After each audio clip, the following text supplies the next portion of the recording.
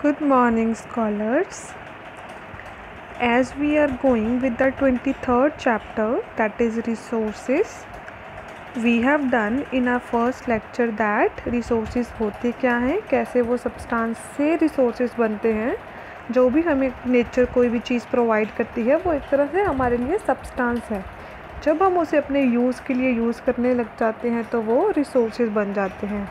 Next thing what we have read, characteristics पढ़े थे हमने, है ना, कि उनकी यूजेबिलिटी क्या है, वैल्यू क्या है, कई चीज़ों की टाइम के साथ पड़ती है. एक कैरेक्टरिस्टिक था टेक्नोलॉजी, कि कैसे टेक्नोलॉजी की हेल्प से हम सब्सटेंसेस को रिसोर्सेज में यूज़ कर सकते हैं. Everything we have studied in first lecture. Now in today's lecture our topic is types of resources. There are different kind of resources around us.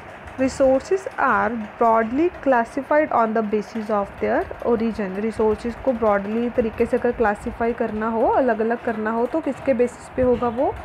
origin के basis पे. Natural resource, human made resource and human resource. Let's read about natural resource first. Elements which are drawn from nature and are used without changing them are called natural resource.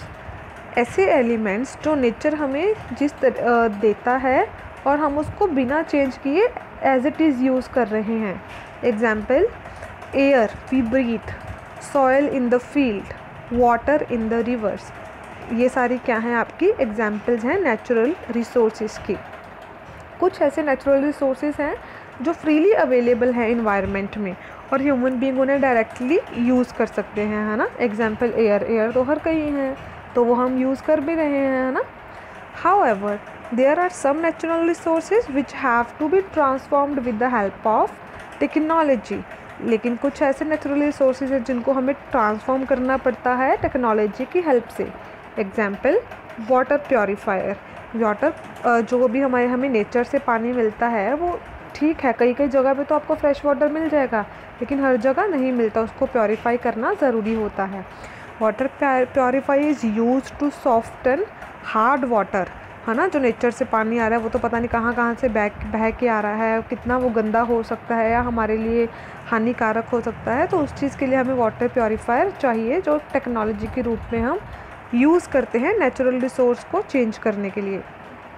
And kill bacteria germs to make it fit for consumption.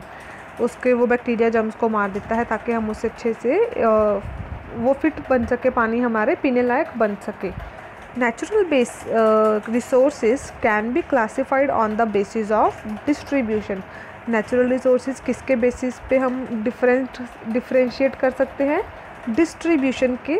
किस किस चीज़ों के basis पे वो कर सकते हैं अलग? ओरिजिन के बेसिस पे, level of development and use के बेसिस पे, रेन्यूएबिलिटी के बेसिस पे एंड डिस्ट्रीब्यूशन के बेसिस पे. Now look at this very carefully.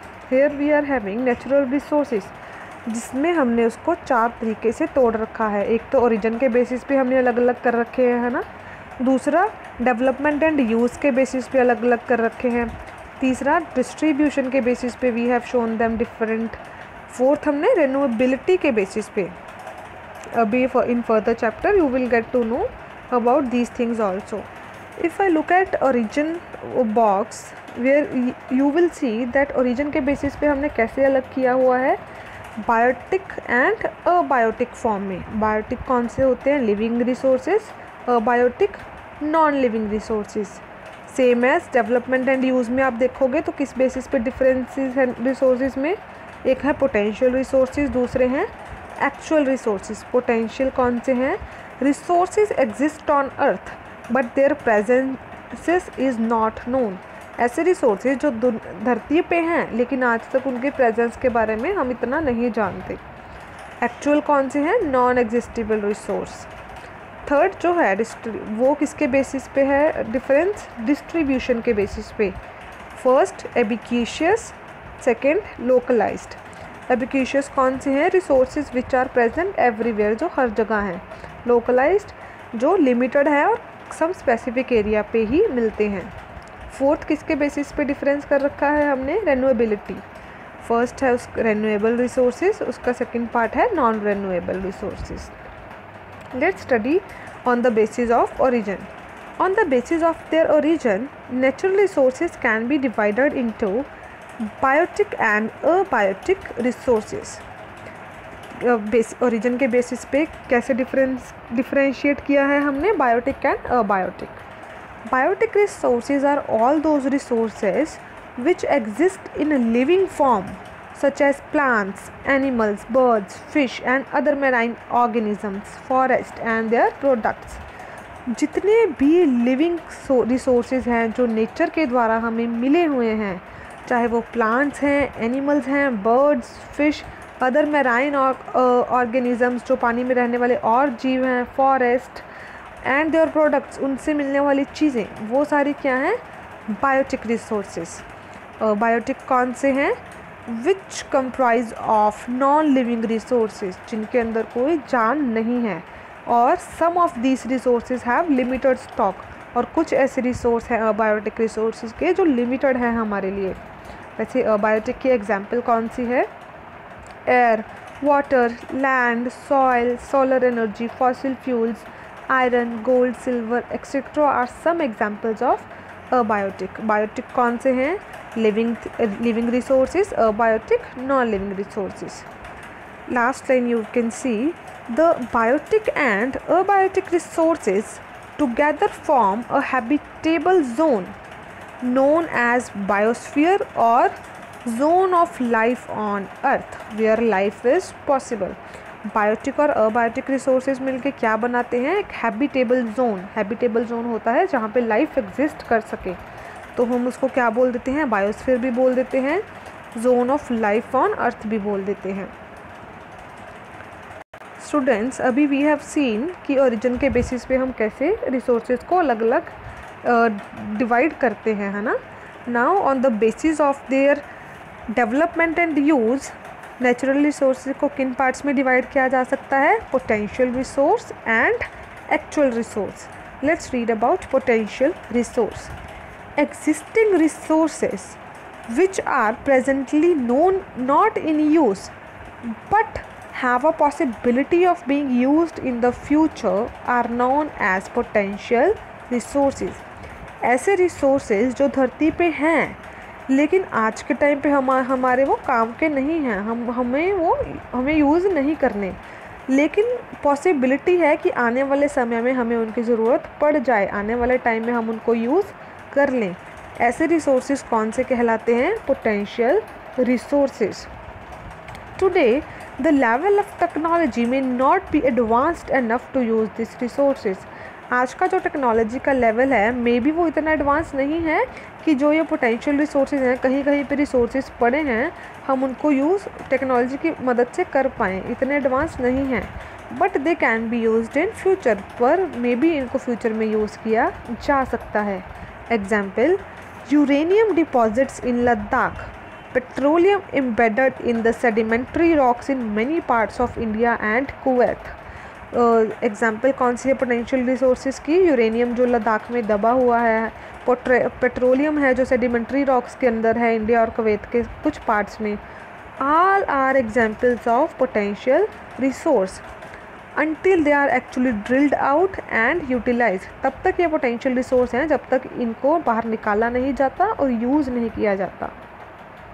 Second we have it's type is actual resource. Those resources which have been surveyed, their quality has been assessed, their quality determined and are being used in the present times are actual resources. वो resources जिनके बारे में सर्वे हो चुके हैं, उनकी quantity के बारे में जाना जा चुका है, क्वालिटी पहचानी जा चुकी है और आज के टाइम पे यूज़ हो रहे हैं, वो कौन से होते हैं? आपके एक्चुअल रिसोर्सेज. एग्जाम्पल कौन सी है?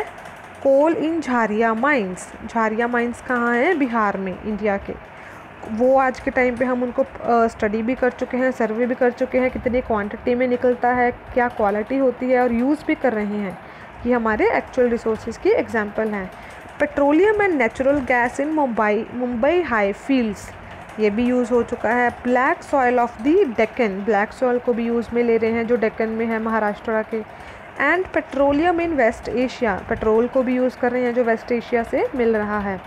The development of actual resource depends on level of technology and the cost involved in obtaining and processing the resource.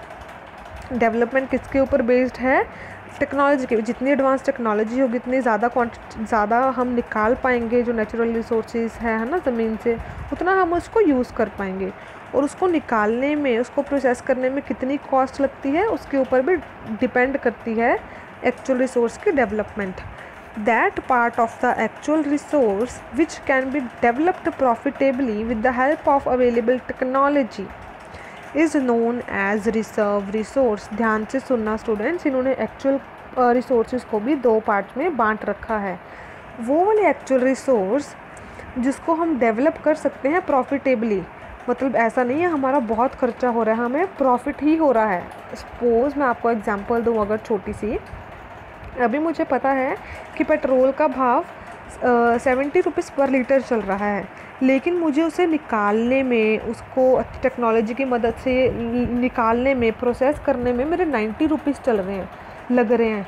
तो वहाँ तो मुझे नुकसान ही हो रहा है ना. एक तो मैं इतनी मेहनत से सब कुछ करके पेट्रोल निकालूँ और ऊपर मैं कम भाव पे बेच लूँ, वो गलत बात है. लेकिन अगर मैं उसको मेरा सब कुछ मिला के, टेक्नोलॉजी प्रोसेसिंग मिला के, मेरे सारे 50 रुपये ही लग रहे हैं पेट्रोल को निकालने में, लीटर पेट्रोल को, और लेकिन वो बिक 70 रुपीज़ में रहा है, तो यहाँ पे प्रॉफिट हो ही रहा है ना.